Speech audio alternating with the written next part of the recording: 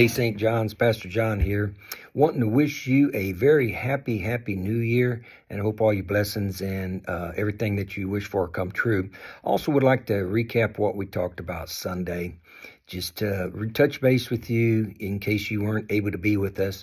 Our scripture this past Sunday came from 2 Corinthians chapter 5, 17 through 21. It's a well-known scripture, and we use it a lot of times at the beginning of the year. The basis of it is if you are in Christ, then you are brand new. In other words, we have an opportunity in this scripture to start over. I know a lot of times people don't like to start over. It's hard to start over because when we have to start over, it usually means that we failed in some way or in something that we've done. But my sermon used the woman at the well and how she started over 5 times, and she was pretty much discouraged with that, and she was ready to give up. She wasn't married. She was living in sin with the man she wasn't married to, and as she made her way to the well by herself at the heat of the day at noontime, there was a gentleman sitting on the fence there, and she walks up, and he tells her to give him a drink of water, and through that, we know that it was the Messiah, and her encounter with the gentleman on the well was with Jesus, and she came to realize that he was the Messiah, and then he was offering her the living water to make her brand new, to give her another opportunity to start over.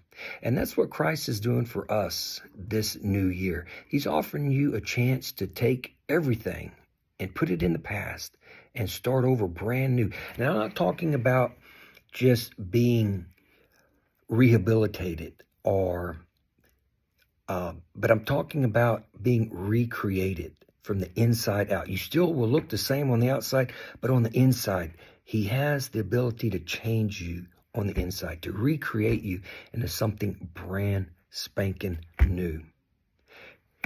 And I also ask you this week to see where you have seen Christ. That's my challenge for you. And if you make it to church on Sunday, and even if you don't, I'm going to ask you where you have seen Christ next week, Sunday, and then in next week's reflection as well. But take this opportunity to be made brand new, to be recreated into who God has in store for you. It's possible. It's there. And he's willing to do it. All you have to do is accept Christ into your life and go from there. If you want to talk, give me a holler. Come visit me. My door's always open. I will be here all week. Come see me, and I hope to see you in church next Sunday. Also, a couple shout-outs to some folks going on vacation this week, and that is Stacy and John McCain. They're already on vacation. I hope they have a safe and joyful trip. Also, want to wish Kathy and Robert Garza a safe and joyous trip. They're going on a cruise along with the Caissons, Benny and Jerry. Y'all come back to us safe and sound. Come back refreshed. Come back recreated, and let's get busy on this new year. Y'all have a very blessed day. God bless.